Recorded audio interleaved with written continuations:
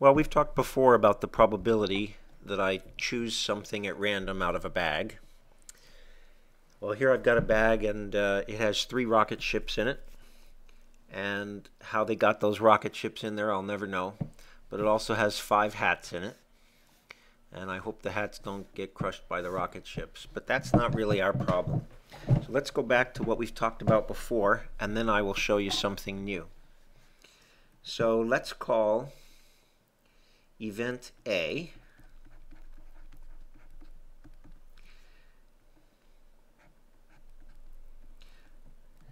we'll call event A that you choose a rocket with an odd number.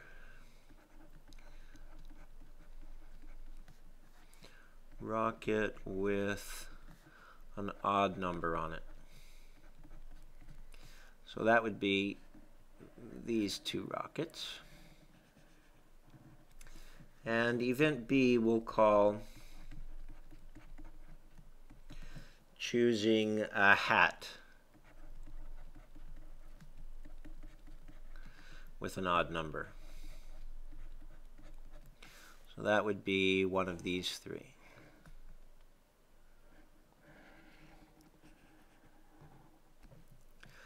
Alright, well, what's the probability of event A? We've done this before. It's the number of outcomes that you want divided by the total number of outcomes, assuming they are all equally likely. And there are 2 outcomes that you want in event A.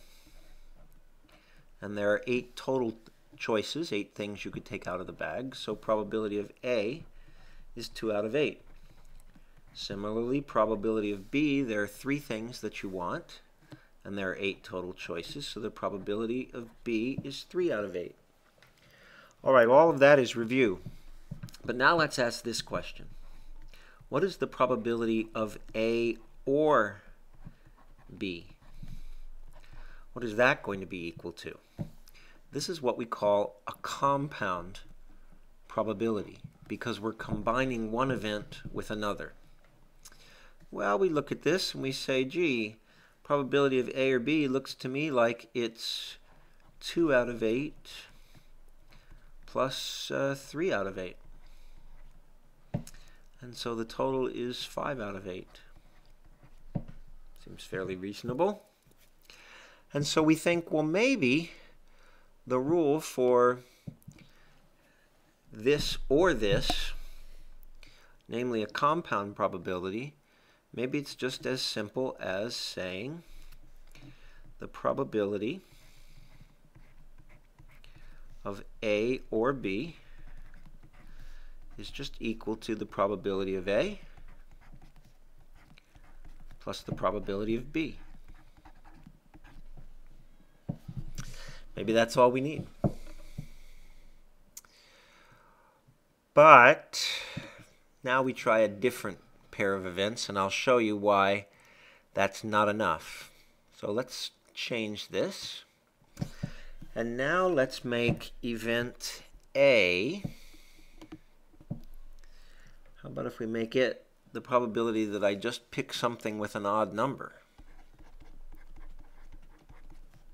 Doesn't have to be a rocket, doesn't have to be a hat, anything with an odd number. An odd, number. And we'll call event B that I just choose a hat, any old hat. Well, what's the probability of event A? Odd numbers, well, these are the odd numbers.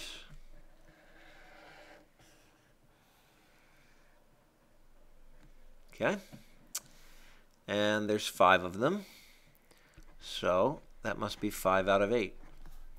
Probability of B, well, that's just choosing a hat. These are all the hats. And so there's 5 hats, so that's also 5 out of 8. So let's try our formula. The probability of either of those happening, A or B, According to our formula, it should be 5/8 plus 5/8. Okay, well, we've got a problem because that equals 10/8, and 10/8 is too big. It's not an allowed probability. It's bigger than 100%. So something is wrong. Somehow, when we were working over here, we could just add up the two situations.